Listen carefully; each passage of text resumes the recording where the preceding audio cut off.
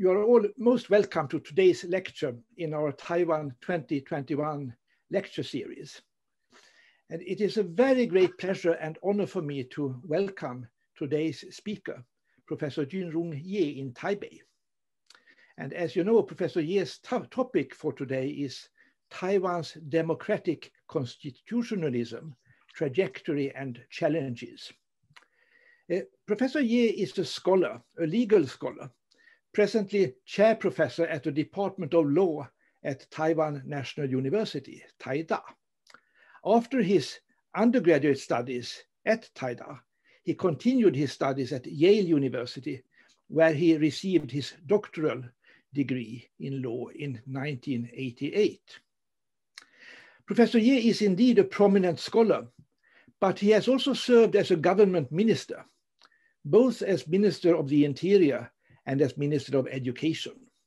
So he really knows politics and the government in Taiwan, both from the outside as a scholar and from the inside as a practitioner. This means that he is eminently qualified to analyze the democratization process in Taiwan. And for us, it is therefore a great privilege to have you here with us, Professor Yeh, as a speaker in our lecture series. So with these brief words, I give the word to you, Professor Yeh, please. Well, thank you very much. And I'm privileged to share some of my thought with all of you about Taiwan's constitutional journey. As we all know that Taiwan now is sort of a maturing democracy with functioning courts and vibrant civil society, also with regular and credible elections. And that means Taiwan is a real democratic constitutional entity, but how it worked and how it transformed from the previous rather notorious stage up to now is a very interesting question, not only for us from daily life, but also a very interesting topic for academic research. Particularly what Taiwan has gone through are pretty reflective to other neighboring states. And I think it also a very good sort of case study for other countries with different social context and different challenges. So when we talk about Taiwan, what is our first image? Our first image may be, well, this is a small island adjacent to mainland China, constantly facing competition and challenges in the region and also in the globe. Maybe people also recognize Taiwan is a very beautiful island with very diversified ecological system, many beautiful national parks to visit to, but also very hospitable and sort of kind people over there. Good food, of course. But when people come to recognize Taiwan internationally, people turn to economic aspects. That is because in the 80s, Taiwan with other three what we call Asian tigers sort of developed pretty well in terms of the economic growth. The almost two-digit economic growth has continued for so many years.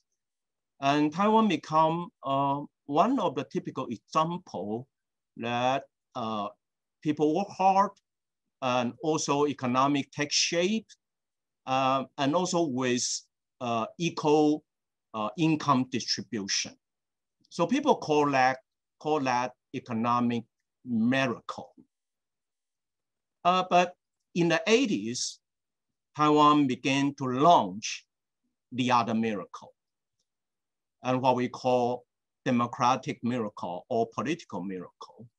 That was because notwithstanding this economic growth, Taiwan was still under martial law rule with single party dictatorship, and the society was pretty much regulated and controlled. Media was not free, and there were no routine election according to the Constitution.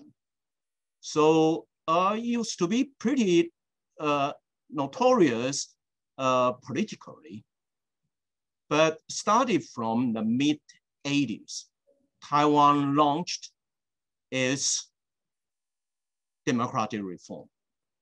We began with students, gather in front of the Chiang Kai-shek monument, chanting for reform. At that time, there were Asian national representatives. They were elected long ago in China, then continue to serve, as a representative for more than 30 years without re-election. So there were tremendous crises constitutionally. Although there was a constitutional decision, sort of legalize that long-term service. But these representatives are getting older and older. Some of them simply couldn't function in the legislature, resulting in a very sort of embarrassing situation that legislators couldn't function in the legislature. And their representatives are dying for electing their new representatives. So students chanting for reform, and at that time, things turned into a positive side. That is, then the president, Li Denghui, received the representative of the student and set up a timetable for political reform. So that was the beginning of what we call democratic reform in Taiwan. And gradually, all kinds of election, including parliamentary election, presidential election, local elections was introduced one after the other. Particularly that direct presidential election was introduced in 1994 constitutional revision, setting up a stage for citizen participation in choosing their national leaders. And so all kinds of sort of democratic vehicles was established. And also human rights was more and more embraced. And that's the reason why people call that democratic miracle. No, not too much bloodshed. Of course, there are some demonstrations. Some of the demonstration was really, really strong and comprehensive. But by and large, it has been peaceful.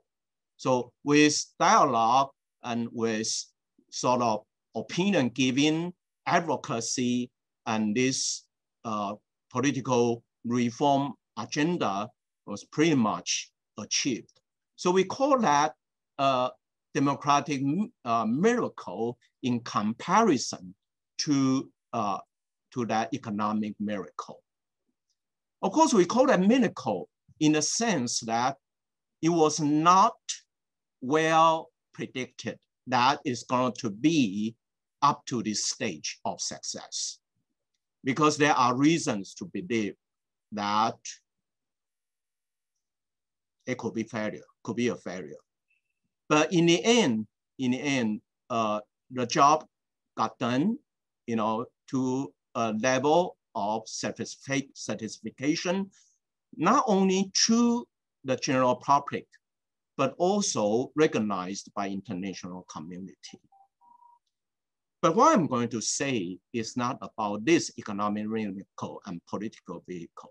What I want to say and share with you is the constitutional platform that sits behind this political change. And I would argue this constitutional platform, this constitutional mechanism serve a very important backdrop to the political reform and the economic transformation. Suppose the political reform was done simply through power struggle, simply through gifts and takes by political parties, or simply by, say, political leaders' charisma.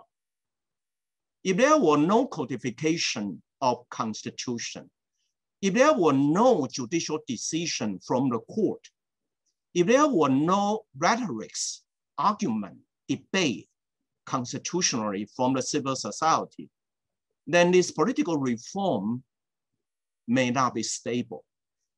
So because of the constitutional backdrop, constitutional revision, constitutional debate,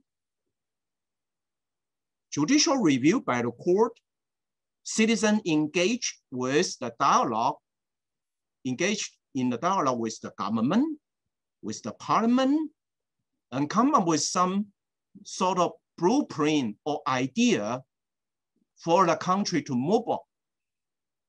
So this is what I call constitutional miracle. Democratic miracle and economic miracle are more well known by the international community. But I would like to share with you that what Taiwan had gone through has a very thick constitutionalism serving as a backdrop. I would like to divide this constitutional development into three categories. Number one is the constitutional revision.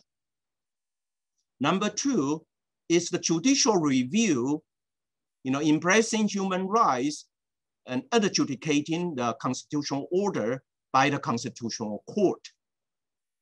And lastly, I would like to talk about the dialectic constitutional development by civil society, how civil society enter into dialogue with the government, and also moving forward to the development of this democratic constitutionalism.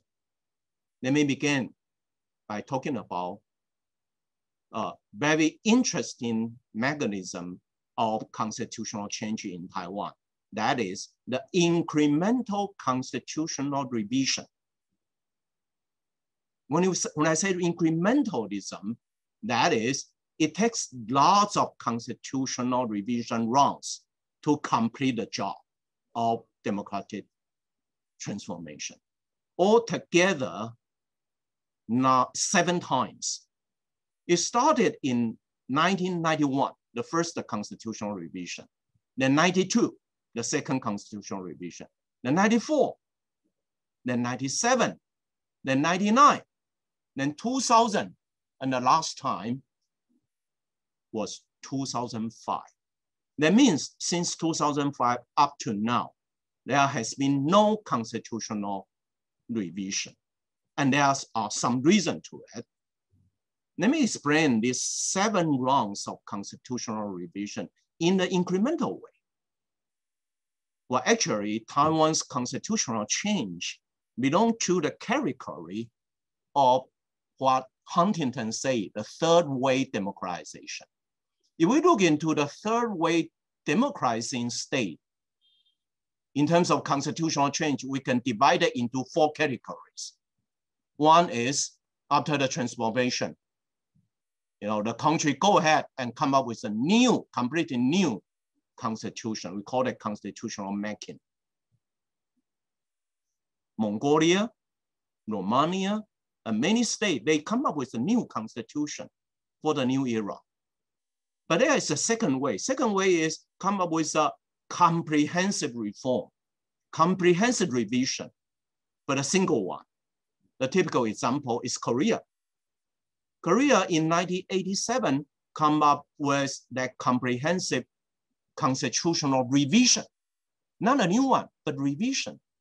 But after the revision, there is no revision anymore. There is a one-time revision. There are other countries that do something in between, and that is they come up with a sort of mini constitution or interim constitution, while waiting for, come up with a new constitution. South Africa and Poland are this typical example. Taiwan belongs to the last category. That is, revise a little bit, resolving one particular issue, and then take up the second revision, resolve the second issue, and the third issue, the fourth issue, in an incremental way. Indonesia, Hungary, and Taiwan belong to this category. This incrementalism reflects the needs politically of sort of consultation and negotiation. That was because the Constitution, ROC, Republic of China Constitution, of 1946 was promulgated in China. So when the KMT regime moved from China to Taiwan, they brought two things with them for legitimacy. One is this Constitution, 1946 Constitution. The second is the national representatives were moving forward with them to Taiwan in order to claim the legitimacy over the whole China, although they based in Taiwan, after 1949. So there were policy that they are not going to change the Constitution, and they are not going to re-elect the national representative in order to claim the legitimacy of the whole China. So as you can see, in the past, advocacy for revising the Constitution was criminalized. So after the democratization, the constitutional revision became okay. So they are not going to take up a new constitution because politically, KMT is still in control. So there is no way they will come up with a new constitution. In order to move forward for reform to resolve the political crisis, they need to revise the constitution one by one, resolve the issue that Taiwanese people can elect the national representative. So that is the issue for 1991 first constitution. In order for the Taiwan residents, 23 million people, to elect their president, it takes 2 rounds of constitutions to complete the job. For the 1994 and 92, 2 rounds. So one by one. These 7 constitutional revisions altogether come up with a new landscape of Taiwan's democratic, democratization. That is, routine election was introduced.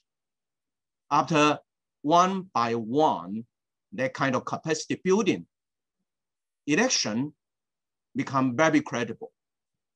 With the improvement and with the test, and also people here are educated to do economic exercise. So let's take presidential election, for example. It's a winner takes all election.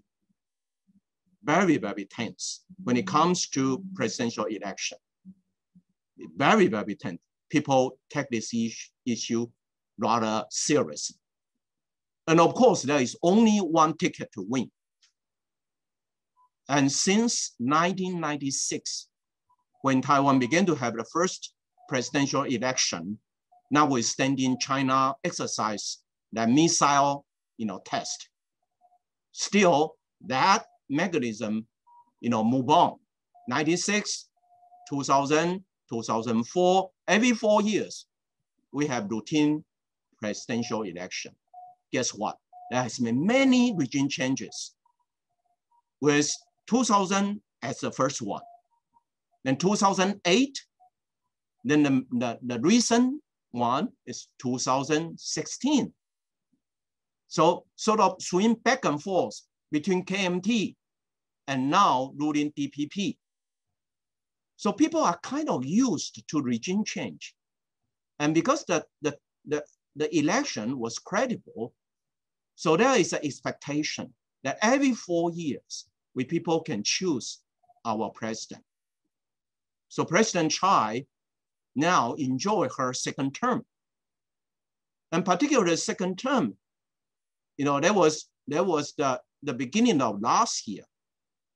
You know, she won, you know, big victory, and provide her with stronger legitimacy to fight against this COVID-19, resulting in a very good way. So the people sending more green lights to the legitimate government. And that's the benefit of routine democratic election. But this was provided by, you know, rounds of constitutional revision. The last constitutional revision in year 2005 was a big one, because there was one constitutional revision that was declared unconstitutional by the Constitutional Court. Of course, we will talk about Constitutional Court later, but that decision was a very, very, you know, interesting one, because not too many jurisdictions in the world that the Constitutional Court declared constitutional articles unconstitutional. And Taiwan's Constitutional Court was one. So during the constitutional revision, there were controversies like that. And Constitutional Court come out and uphold constitutional principles, suggesting that even constitutional revision body cannot abuse your power. And that was a very strong signal sent to National Assembly. Because National Assembly in the first 6 constitutional revision was the monopolistic agency to revise the Constitution. In the end, people believe that the power to review, to revise the Constitution belongs to general public. And that's why 2005 and also the last constitutional revision take the power of constitutional approval from National Assembly to the general public through referendum. And National Assembly was abolished outright. Because in the past, constitutional revision was so-called elite settlement. That is, there was a negotiation between elites. And gradually, when Taiwan became more democratic, civil society, you know, gained more and more their, you know, autonomy and their, you know, idea. So they would like to exercise their sovereign power. So they took National Assembly at that time as the barrier. In the end, National Assembly was abolished through constitutional revision. That was the last round. And also Congress was revised. The seats of the Congress was cut into half. You know, this is the way the citizen penalized at that time, the legislature, because they were not performing well. And then they changed the electoral roll from multiple, you know, member district to single district and 2 ballots, and also proportional representation. So now people vote for party and vote for the candidate, district candidates, and it become the everyday business for, you know, for people in Taiwan. So every 4 years, they elect their, you know, representatives. Every 4 years, they elect their president and also their mayors. And it becomes a very important part of Taiwan's daily life. So this is the first part. Through constitutional revision, Taiwan move on, set up agenda for political reform and achieve that through constitutional means. So I used to say that Constitution codify political reform and also regulate the process of constitutional change. So this constitutionalism and idea of constitution, has deep rooted into the civil society. Now, let me move to the second aspects of democratic constitutionalism. That is our constitutional court. Actually, our constitutional court was called Council of Grand Justices, 大法官. So this Council of Grand Justice was established by the 1946 Constitution, and it was established in Nanjing, mainland China. So this court issued its first and the second adjudication in Nanjing, and then moved to Taiwan. Right now, the same court has rendered, as I checked just now on the website, 801 decisions constitutionally. This constitutional court has been regarded as one of the catalysts for the protection of human rights in Taiwan, and also the regulator of political exchange among political factions. The court is sort of unique in many ways. About 1/3 of the petition that the court received was in the end declared by the court unconstitutional.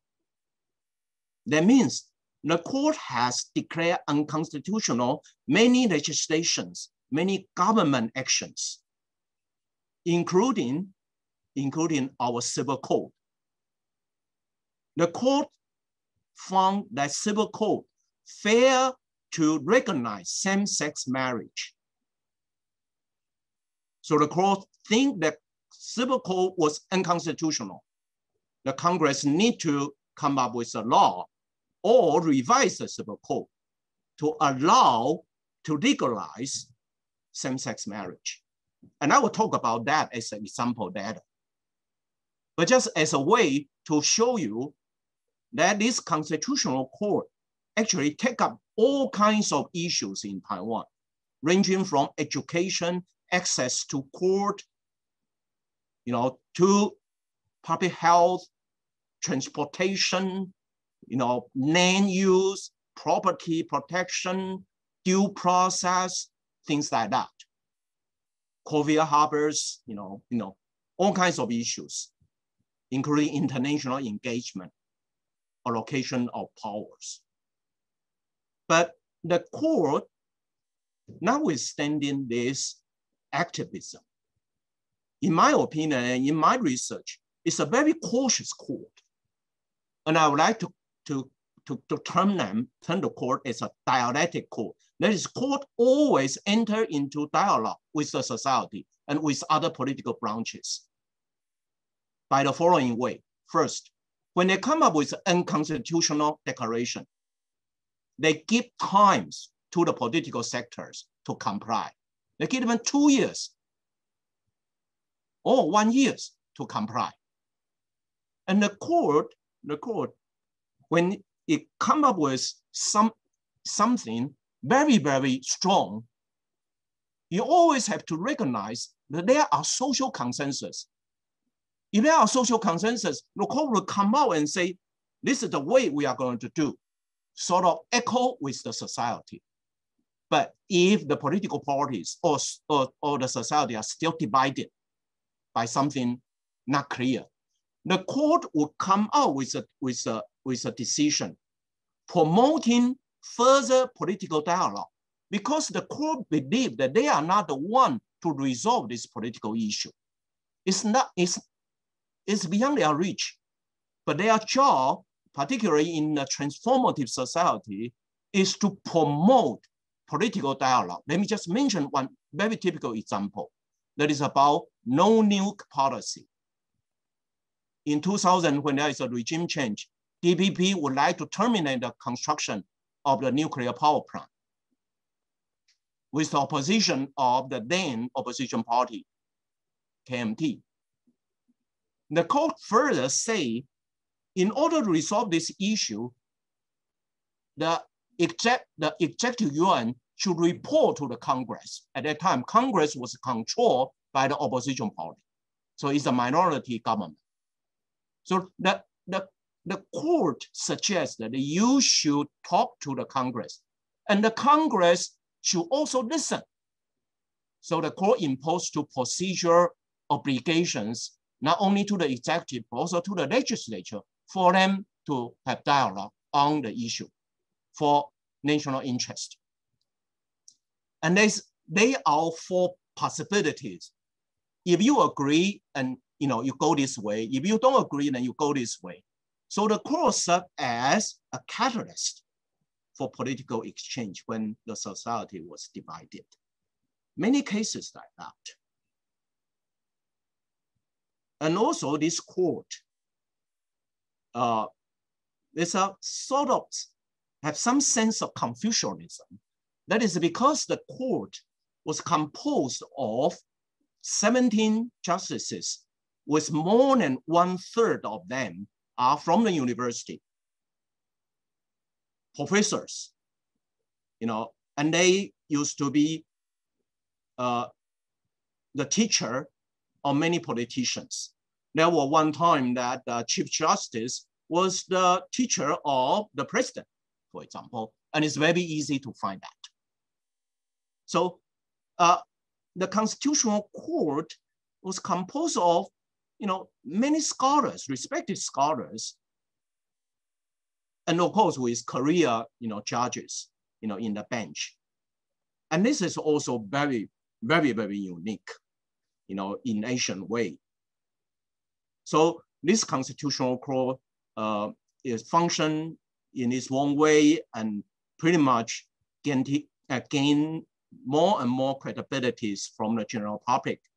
And with the judicial interpretation translated into English, everyone can see the judicial decision from the website of the court. And now the study of Constitutional Court or study of constitutional law in Asia or in the world would include somehow the decisions made by this Constitutional Court. Lastly, I would like to say about the function and also the operational format of the civil society in Taiwan in the context of democratic constitutionalism. Normally, we will say, when it comes to constitution, it's Constitutional Court's job and it's politicians' job. But in Taiwan, because of the citizen-centric development in the context of this democratic transition, the civil society played a very important role in the development of democratic constitution. Starting from the beginning of a constitutional change, it was the student supported by the civil society, chanting for reform, chanting for revising the constitution. And the constitution is a very important subject in the law school, particularly this law school, National Taiwan University, where I teach. I still remember at the time when I was about to finish my PhD dissertation at Yale Law School, I received a news that Taiwan, our government is going to lift the martial law decree. So when I returned from the States and joined its faculty, it was the beginning of the new era in 1988. In 1987, we did a martial law degree. Before that, it's even not inconvenient to teach constitutional law, freely. But I was so privileged as a public law professor, engaged in constitutional matters, teaching in the university. I was able to say what I want to say. I was able to share with my students what I have learned, from the West, from the world. And then I continue, to develop and to engage in the constitutional law education. And meanwhile, sort of cooperate with many constitutional scholars in Asia. Joining that constitutional law forum in Asia and sharing experiences. So Taiwan's experience is shared, by the Vietnamese constitutional scholar with Singapore. And we come up with, joint, co-authors book and analyze all kinds of constitutional issues. So constitutional education, constitutional law education, and citizen participation, particularly through the academic, institution like university and students and intellectuals play a very important role to enlighten the society. And the civil society, after, lifting of martial law and democratization, they become very, very functional. Right now in Taiwan, we have more than 5,000 voluntary organizations taking care of all kinds of social issues, from education to environment, to food safety, to animal rights. So the citizen groups, they are very, very autonomous, and they function in a way to monitor the government and have their voice heard. And they have their coalition on issues. And a very interesting development among the third wave democratization country.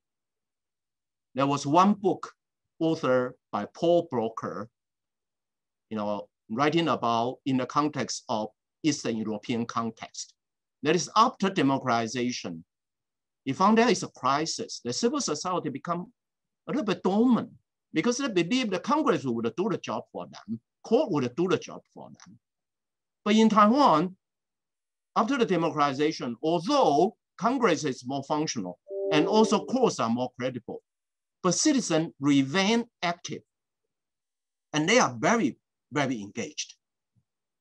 And this is a very, very strong signal to the society, to the government, and also provide a very important ground for the constitutional development, not only political gives and takes. The Constitution need to come out and regulate the gives and takes of the politics. This development, I call that civic constitutionalism in Taiwan. And we have seen students in Taiwan in many ways cooperate with students in Hong Kong and in Japan in other ways. When society comes with some sort of political issues and agendas. So there are also sort of networking going on among civil groups, particularly in this region. I call it civil constitutionalism. I think I have used quite a bit of time explaining this trajectory and also the development of democratic constitutionalism. Lastly, I would like to say a little bit about the challenge. Number one, despite these achievements, there are still problems. Number one is Taiwan still facing the threat and also the challenge, from the region, particularly across the Strait issue. It's a very, very sensitive issue. When we are going to do, things constitutionally, thinking ourselves as a, autonomous constitutional state, there are international participatory problems. And of course, we try our best, but still constitutional identity, and also, although we have functional constitutional court, a constitution, legitimate government, routine election, everything is there. But still, we still have to navigate in this international arena. And this is one challenge ahead. And also because of the 2005 constitutional revision, nowadays, constitutional revision is not that easy anymore because the ceiling was very, very high. So for example, we have a proposal to lower down our voting age from 20 to 18. But there is a tremendous problem.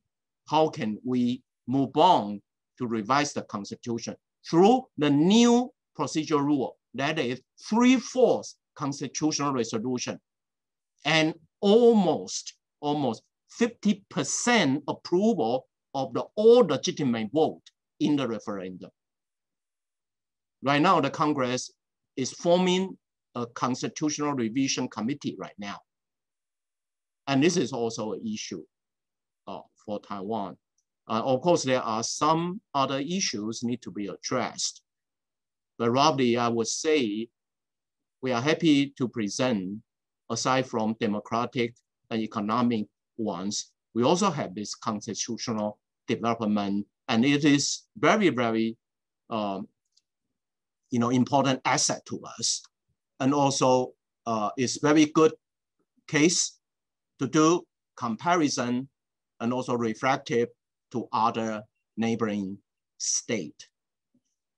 Actually, I have come up with this book. May I take this opportunity to share that this is the first Taiwan's constitution in contextual terms and put in English, and it's published by Hart Publishing. This is a very, this is a good way to understand the dynamics of constitutional development and democratization for Taiwan. And we are moving forward to the world better understanding of Taiwan, and particularly in this democratic rule of law, human rights, and constitutional aspects. Let me wrap up my talk, and I welcome any comments and questions. Thank you very much for your patience. Thank you very much, Professor Yeh, for your rich lecture, very rich lecture. So informative, lucid, and not least engaging. It is already, I shan't take up the time by making too many comments, but I would like to say that I found it especially interesting to listen to the emphasis that you place on the connection between constitutionalism and civil society. Even as an outsider, I dare say that this is a very important aspect. Of course, something for neighboring countries, for countries in Asia to study and learn from. But I would even say but I would also say that even for us, for countries in Europe, this is an aspect that we don't emphasize sufficiently. For the Constitution and for the idea of constitutionalism to play out its potential, it is, I believe, extremely important to put it in the context of civil society, not to look at law or constitution as something isolated. This was an extraordinary lecture, I must say. I'm so happy. The only thing that makes me a bit sad is that we have comparatively few attendees. But with your permission, we will leave your lecture on the internet and accessible to viewers all over the world, even for the future. I'm sure there are still some questions that I open up now for questions. You can take the questions yourself, Professor Yeh, or I can read them to you. Yep. Frida Lindberg, one of my colleagues, raises the following question. What are the main issues that civil groups in the region are focusing on in their networking? And how is their networking organized? Could you see that? What are the main issues that civil groups in the region are focusing on in their networking? And how is their networking organized? The networking, okay. The civil society actually plays great interest in almost every aspect of Taiwan's development, depending on what kind of group that they form. And actually, we started even during martial law time with the consumer protection. So the most renowned civil group, voluntary group, is the Consumer Rights Protection Group. And I myself was able to serve as in the board for some time as a pro bono work, but that was the beginning. And then after the lifting of the martial law, there comes tremendous input into the environmental protection. So many people, they join the one issue over the other, of the environmental issue, the construction of for example, polluting, a company as a foreign investment, and they come out and they have their voice heard. And gradually they were able to change the policy. And also education, student group, teachers group, parents group, they care about their education and they have their voice heard in many ways. So government need to listen to that. In also many ways, farmers, Aborigines, because we have quite a group of Aboriginal tribal groups, and they would like to preserve their culture and education. But I would say right now, if you are going to ask me what are the biggest issue for us, and still that is distributional justice. With the development of the economy and also the success in technological sectors, there are business and also industry doing very, very well. But we also suffer from that, income distributional problem. So youngsters, they worry that their job is taken away by globalization. And also their opportunity are, are shrinking. So they always would like to have their voice heard and aided by, professors, aided by, government agencies, and they actually are very, active in pushing forward for government to do lots of reform in terms of housing, in terms of tax, in terms of land use, like that.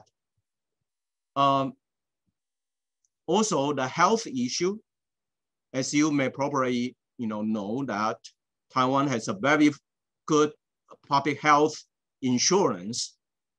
And this is a very important issue for general public. And also to face the problem of aging society, because we have increasing number of elderly population.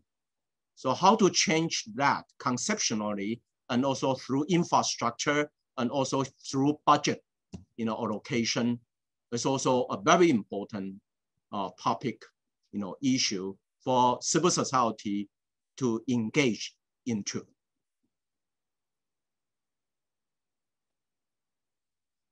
And maybe I should add one input from the civil society also. Over the path of the development, civil society, they are very good in bringing the case to the court. They are very good in doing this. They brought the case to the court, sort of sending this case to the Constitutional Court, and Constitutional Court cooperate with this, cooperate in the sense that they, heard about their voice, and they actually was able to rule in favor of social progress. And there is also one mechanism which is very unique. That is, in order to send the case to the court, if NGO can lobby 1/3 of the legislature to support them, they are entitled to send the case to the court. So there are scenarios that NGOs, civil society, sort of, talk to the legislator across the party, asking for their support, and they brought the case to the Constitutional Court for resolution. For gender equality issues, one by one, the women group, they gain quite a bit of achievements in terms of revising the law and, gain the equality, status, through this mechanism very well. Even the court, in my opinion, was triggered by civil society, because it was a civil society who found the issue, who brought the issue to the court. Not the court come out and find the issue by themselves. It was a civil society who found the issue and move on and analyze the issue, in their way, in their constitutional way. And there are also pro bono lawyers. They come out and help, forming a networking for the resolution of public, controversies and policy formations. So this is also one adding to the role of the civil society.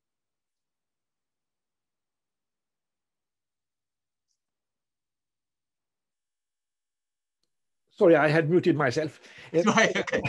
We have a question by Mr. Lars Ströman, who writes as follows: will we see an internal reform within the KMT after the election defeat? Well, we are pretty hopeful that notwithstanding this defeat, as an opposition party, they need to gain their capacity, and they need to stand up and also do well as an opposition party. In constitutional terms, we need strong opposition party. We are not going to say that we only need dominant party or party with the victory in the election. So I would pretty much hope, and I think citizens are hoping, that KMT should come out and reform, internally, and also come up with, review their policy and face the problem, confront the issue upright, and, become a strong opposition party, and also join the political competition, constitutionally. That is, general public's hope, and also, but, we are still watching, and it doesn't seem to be very, very optimistic right now. Now a question from a former student of yours, Shakai Yang. I don't know the characters. Thank you, Professor, for your excellent speech, which made me recall the days I learned constitution lessons from you. I want to ask you, do you think that civil society nowadays is gradually divided by the use of internet? That is, in the age of social media, does civil society tend to be affected by the echo chamber effect or political polarization? Well, it's a very, very good question. And also this is a genuine challenge to the civil society and also to the governance, actually. Of course, it's a global phenomenon and global challenges. But for Taiwan, because we gained this democratic reform, and would pretty much value the very essence of the democracy. So we need to take up this issue seriously. In the digital world, in digital era, we are facing lots of problems like this. For social media, many problems arise, expected or unexpected. The bullyings in the social media, and also fake news or fake material. These are all very serious issue. Particularly when you have routine election, if there are sort of external information infiltration, into the social media or into the internet, and that may damage or jeopardize the very function of democratic election, particularly during the heat of the of the election. So we have been struggling to find a way to deal with that. One way to do that is to build a wall or strong review. But in the end, Taiwan chose the other way. That is to enhance media literacy.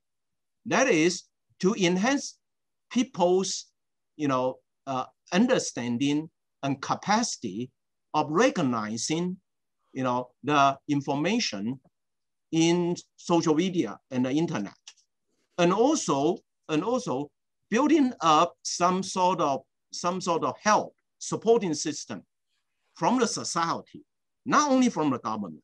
The general public still need to come up with something to deal with the clarification or the support of from the general public digitally. So Taiwan have chosen to avoid very rigid or very strong control in this, while putting effort into the very function and dynamics of the democracy itself. That is the individual literacy about media, about social media, and also aided by the autonomous review from the civil society also. So this is one way to deal with that. But this war is not over, and it's very challenging. And I think this is a good question for all of us, particularly for new democracy like Taiwan. Thank you. Our audience would like you to give us the title of your book again. Yes. Oh, yes, The Constitution of Taiwan, a contextual analysis. Yes. Right. The Constitution of Taiwan, a contextual analysis. Right, exactly. Actually, it's a word series. From the series, we will be able to see Constitution of the United States, Constitution of Singapore, Constitution of China. So this is a very good series. I would like to let everybody know. And we are happy that Taiwan also joined this series. There is a series about Taiwan. Thank you. Now I will read a question posed by my colleague Lars Varje, who is Emeritus Professor of Japanese and who has also served as Swedish ambassador to both Japan and South Korea. He writes as follows: "Thank you for an interesting presentation. How has the Japanese period, 1895 to 1945, influenced Taiwan's judicial traditions?" Well, interesting. Yes. Taiwan had undergone 50 years of Japanese colonization before KMT government moved to Taiwan. And so that 50 years is critical. Let me say, during that period of time in Japan, there was Meiji Constitution. The Meiji Constitution actually, notwithstanding is old-fashioned, but still guarantee some sort of local autonomy and some rights and some separation of powers. So at that time, whether Taiwan can be, whether Meiji Constitution can be applied to Taiwan was a very serious issue. Throughout the colonization period, Japanese was undecided about this. So there was autonomous movement from Taiwan to set up local parliament for Taiwan, and arguing that according to Meiji Constitution, we should have one. And that was a lasting issue. And I would say that Japanese colonization period was able to build up some sort of constitutional awareness, by Taiwanese people because of the Meiji Constitution debate. At that time, Taiwan, nevertheless, was ruled by Japan. But Meiji Constitution should be applied to Taiwan also. So Taiwan people ask for a parliamentary reform, parliamentary sort of initiation, setting up for local parliament, was chanting along the logics of constitutional debate. And that is one.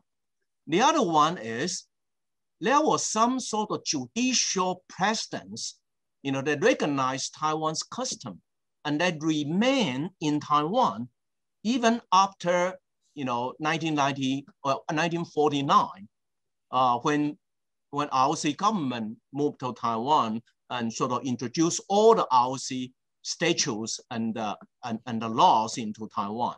But the court was still able to refer to some of the traditions and precedents for review. When of course this is also one of the sort of fundamental change to Taiwan's judicial system, after 1949. But we can't overlook the importance of that colonial, legacy, even in the area of the judicial adjudication. And Lars follows up his question asking about possible Japanese influence in the post-war era. You mean I wonder whether 1945 in modern Japan, has modern Japan also influenced Taiwan in the legal area? Oh yes, lots of Taiwanese elites actually make an effort to study law in Tokyo University and Kyoto University. The elites they learn, and some of them actually make an effort to return to Taiwan and teach in this same university. So I was taught as a student, I was taught by professors. They received Japanese education before the war, and they came back, to teach us.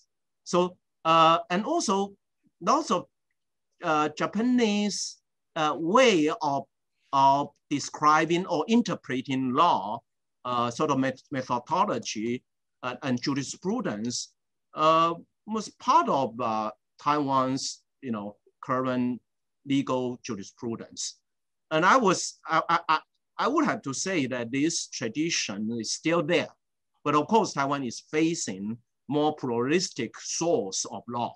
Yeah. And Taiwan is moving more and more to international, community. But it actually started with a very strong Japanese influence. We are having a very interesting time, and time passes too quickly. So maybe we have to round up soon now. We have at least one more question though. Eva Aing, whom I don't know, writes as follows. You mentioned the same-sex marriage ruling of May 2017 to illustrate the dialogue between the Constitutional Court and civil society.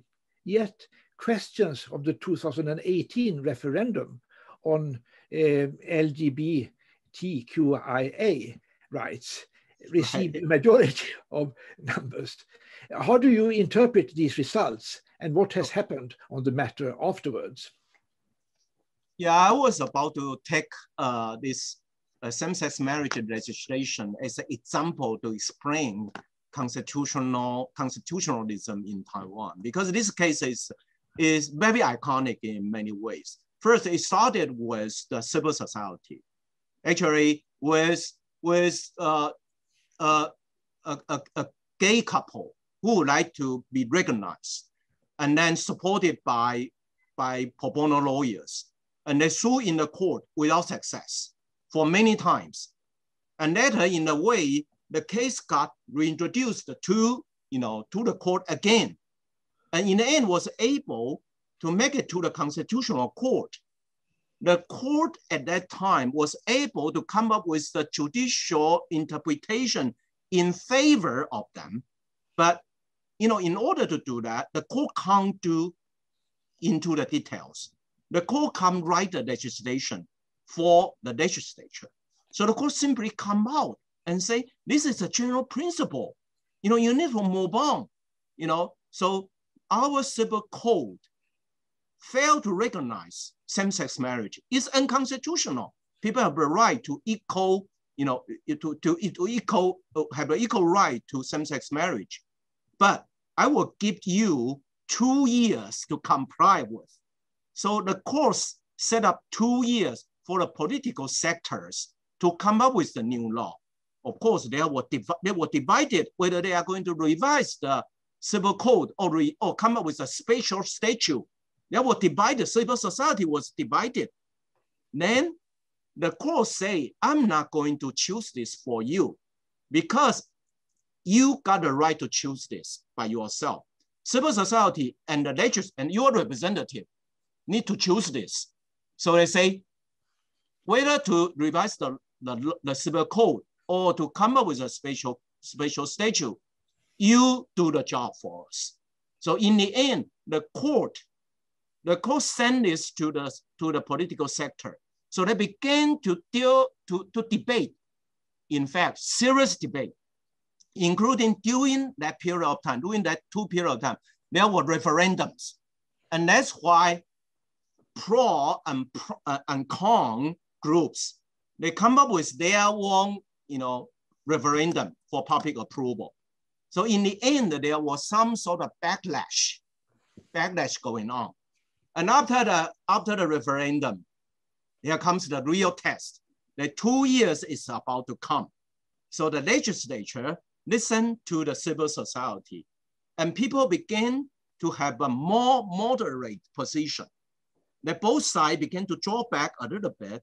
They believe they need to come up with a consensus. So in the end, the Congress and also the executive, supported by civil society, then come up with the moderate one, and they come up with a special statute to legalize this. Exactly in compliance with this 2 years, deadline. Exactly the same day they took effect. And I would say nobody say this is perfect, but in the end, everybody won. Everybody won because in the end, this is a compromise between different political branches and also between civil society and their representatives and also the court.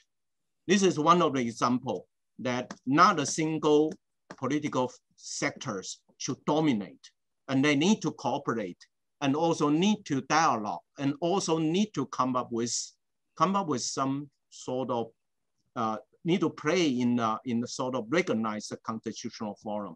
Yes, notwithstanding that referendum, in the end, general public and political sector still come up with with a solution, and that's why Taiwan became the first Asian state recognize same-sex marriage. Now we have one more question which I hadn't seen, this time posed by Rutger Palmstierna, Swedish diplomat and sinologist. Rutger and I, long ago in the early 1970s, served together at the Swedish embassy in Beijing. Rutger writes as follows: given China's Confucian legacy, how have the constitutional reforms evolved, given, for example, the principle of the 5 relationships, the Olun, I guess he means.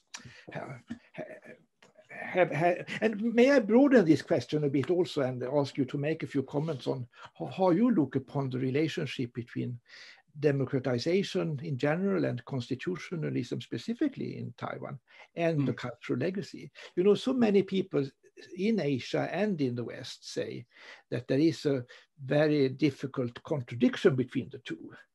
I tend to think that the people who emphasize this, they do this mainly for ideological reasons. It serves their preconceived ideas that their countries should not democratize. So I tend to put it crudely. I think this is largely rubbish, but it would be interesting to hear your view on this. Well, notwithstanding sort of pretty rich Confucianism as practiced in Taiwan, Taiwan has moved on and revised the constitution or also changed the political system democratically. So in Taiwan, in my opinion, I have seen democratic constitutionalism, but also preserving lots of values that we think is important. We respect, we respect the elderly and respect our parents, and also, we love, our children. We emphasize, distributional function, particularly education to our youngsters. We like to build up their capacity building, and and also bear our responsibilities, and also our respect to the nature, to the ecology. And I think Taiwan has placed lots of values like this. Well, I just want to make one example. Maybe people see during the process of democratic reform, fist fighting in the Congress and believing that Taiwan is, not, chaotic or nothing like that. Well, I would say, well, please come to Taiwan often. And for example, if you go to our subways, which is very, very, established now in Taipei and other cities, and you see people line up. And I have many visitors from other countries that say, how come people are so indisciplined? They line up in such a way, people are so in order. So democracy doesn't mean it's going to be chaotic. And for demonstration, student demonstrate, including the sunflower, and also mass demonstration, they are so disciplined and they recognize themselves. After a mass demonstration, you can't find garbage, living there. People gather and they have their autonomous, call to deal with that kind of issue. They set up health, sector. They set up taking care, supporting sectors, and they're taking care of all the garbages, for example. This is a responsibility. Democracy doesn't mean that you are going to be, doing anything, without any boundary. And I think as Taiwan move on democratically, how to still embrace some of these good values is some sort of important, to share and also to cherish. Thank you so much. By this, I think you have answered all the questions. So it remains for me only to thank you so much. The present world does not often give us reasons to be optimistic. There are so many terrible problems facing us. But listening to your presentation about the victory, really, or maybe provisional, but still victory of constitutionalism, democratic constitutionalism in Taiwan is one light in the darkness. It's very encouraging. Thank you so much, Professor Yeh. I hope that we will be able to cooperate in the future also. Thank you for an excellent lecture. And thank you also to the attendees. and welcome back to our next lecture in the series, Taiwan 2021 lecture series. Thank you and goodbye. Thank you very much. Thank you. Thank you very much.